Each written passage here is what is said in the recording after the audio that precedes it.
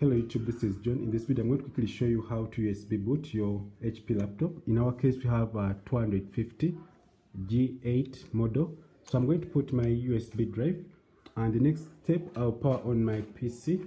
Then I'll click F9 to go to the boot menu. So when I click on my F9 to show us that it's taking us to the boot menu.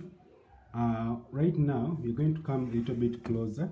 And this is what we get, and that what I will do, I'll go to the BIOS system to correct the settings. So I'll click F10 to go to the BIOS system. As you can see, this is our model of our laptop, and this is a 20. This is a we have just bought it. As you can see, we have our box. We are going to install Windows. So what you're going to do, you're going to go ahead and click on the boot options by clicking the right arrow key. Boot options. So what you see here, we have errors.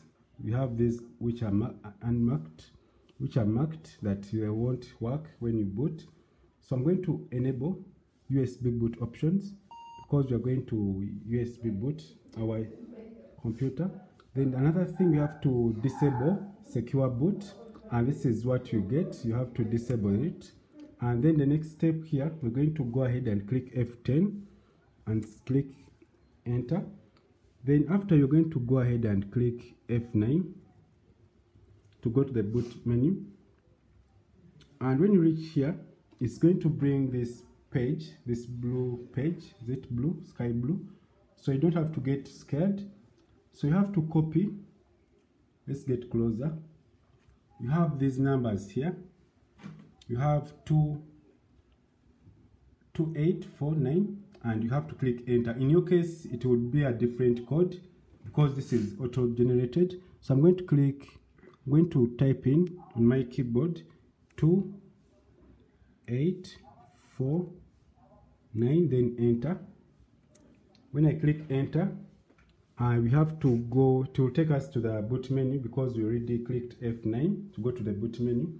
As you can see, we have our USB boot, our USB bootable that we have here, as you can see. So I'm going to go ahead and click the down arrow key and then click enter, and this will start loading our Windows files from the USB drive, and this will take a few seconds from now. And this is how you enable and boot your HP laptop, and this would work on other laptops.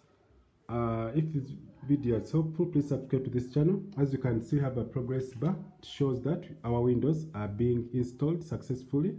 So we're going to stop from here, and thanks for watching. Don't forget to click the bell icon in order to get notified when I upload this video like this. Have a nice time. Goodbye.